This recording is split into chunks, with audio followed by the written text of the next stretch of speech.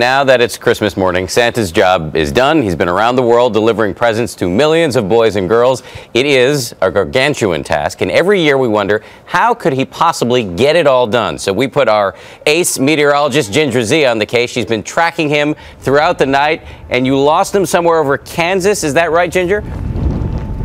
That's right, I lost him. So difficult to track that Santa. It's been a long night and I set out to find out everything I possibly could, but that guy, you just can't track him. So how does he do it?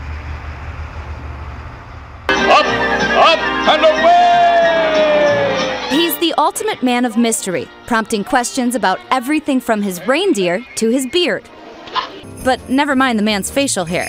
We wanted to find out how Santa does what he does.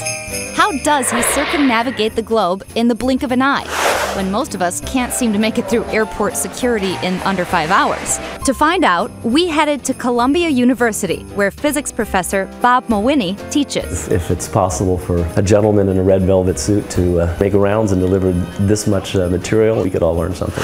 Consider this. There are roughly 2 billion children in the world. Even if Santa only delivers to the kids who identify themselves as Christian, that's still 700 million kids. Assuming there are 3 kids per household, that's more than 200 million stops. He would have to refuel. It's an awfully long ways to go unless he has some power source that's not known to us. Then there's the whole speed issue. If Santa travels from east to west with the sun, maximizing available nighttime, he's got about 32 hours to get to all the children of the world. That means he needs to travel just under 1,800 miles per second. We don't have any vehicles that can approach those kinds of speeds, even in space. And look out if he hits you. You certainly would not want to get hit by Santa going at these speeds. Even if he optimizes speed, there's still the matter of weight. How is he going to get all the presents off the ground?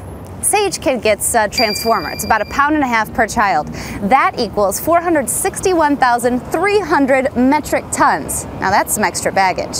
Our expert's opinion? So you might want to stash the toys at various places around the globe rather than carrying them all at once.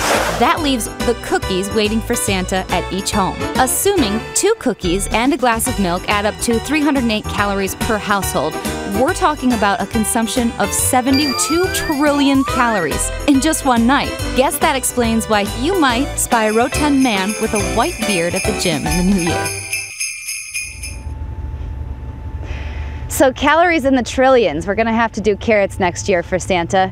You know, guys, I'm getting in the spirit. I'm gonna do some snowball fighting and also some snowman making.